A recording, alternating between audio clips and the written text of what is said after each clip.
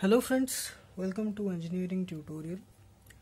So we'll continue our discussion related to maximum power transfer theorem with circuits involving dependent sources. So here we have another circuit and we have to find out this load resistance value for maximum power transfer and the value of that maximum power transferred to this load resistance. Okay, so the usual Thevenin equivalent circuit approach we'll use. So first step is VTH calculation, Thevenin voltage. So for that we'll redraw the circuit. Okay, 6 ohm, 6 volt,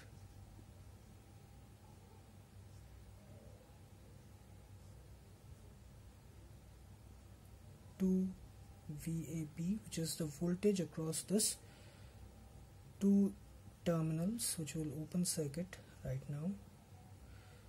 This is 4 ohm and this A, B. This is VTH and this is also equal to VAB. So in a way we can say that this 2 VAB is equal to 2 VTH. Okay, so now let us say that this current flowing through this closed loop here, it is equal to I. So here no current will flow, so the same current will flow here, I. Okay, now VAB is equal to VTH is the voltage drop across this 4 ohm resistor, so which is equal to 4I. So this is an important relationship. Okay, so now when we put KVL in this closed loop, we'll get 6 minus 6I, okay, plus 2 VAB or 2 VTH, let us write 2 VTH, minus 4I is equal to 0. Now here instead of VTH we can write 4I, which will be equal to 2 into 4I, or we can write it as directly 8I.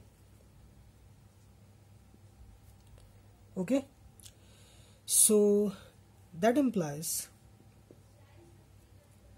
6 minus, this is 2 minus 6I, 6 minus 6I, sorry, this is 8 and this is 10. Okay, 6 minus 2I, okay, 6 minus 2I is equal to 0. That implies I is equal to 6 by 2, which is equal to 3 ampere. So I is equal to 3 ampere. So we have got I is equal to 3 ampere. Okay, so 6, this is 8, this is minus 6 minus 2, this is minus 2I. Okay, 6 minus 2I is equal to 0, I is equal to 3 ampere. VAB is equal to VTH is equal to 4 into I, which is equal to 4 into 3 ampere, which is equal to 12 volt. VTH is equal to 12 volt. VTH is equal to 12 volt. Now we have to find RTH. So we have got VTH, now we have to find RTH. So we have calculated the Thevenin voltage, now we have to determine the Thevenin resistance. So we'll redraw the circuit, deactivating all the independent sources. So we have to short circuit the 6 volt independent voltage source here. So the circuit will be like this.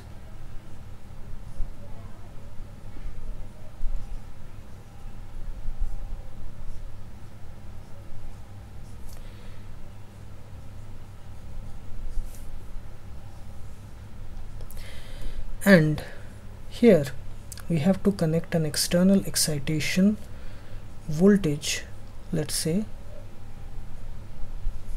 1 volt, okay, between terminals A and B. This is 4 ohm, this is 2 VAB. Now here VAB is equal to 1 volt, so 2 VAB will be equal to 2 volt.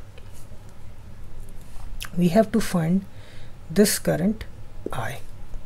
RTH will be equal to 1 volt by I ampere. Now this node voltage here will be equal to 1 volt, this. So I is basically equal to I1 and I2. I1 is equal to 1 by 4 ampere. I2 is equal to 1 minus 2 volt divided by 6, which is equal to minus 1 by 6 ampere. Okay, I is equal to I1 plus I2. Okay, I1 plus I2. So that is equal to 1 by 4 minus 1 by 6.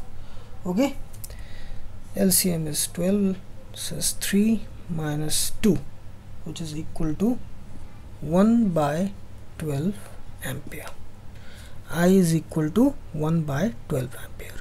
RTH is equal to 1 volt by 1 by 12 ampere, which is equal to 12 ohm.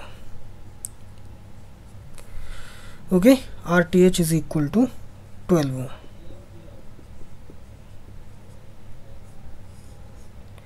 So we have got both VTH and we have got RTH. Now as per the statement of maximum power transfer theorem, for maximum power to be transferred to the load resistance value, this should be equal to the Thevenin resistance, which is equal to 12 ohm, and this maximum power which is transferred is equal to VTH square by 4 RTH, which is equal to 12 square by 4 into 12. Okay, so let us calculate. So it will be equal to, I think, 3 watt. You can directly do it. 12 into 12 by 4 into 12. 12 got cancelled. This is 3 watt. Yes. Okay, PRL max 3 watt. Okay, this. Okay, 12 into 12 by 4 into 12, 3 watt. PRL max is equal to 3 watt. So we got both VTH, we got RTH, and this is the maximum power transfer theorem. So this is the third question.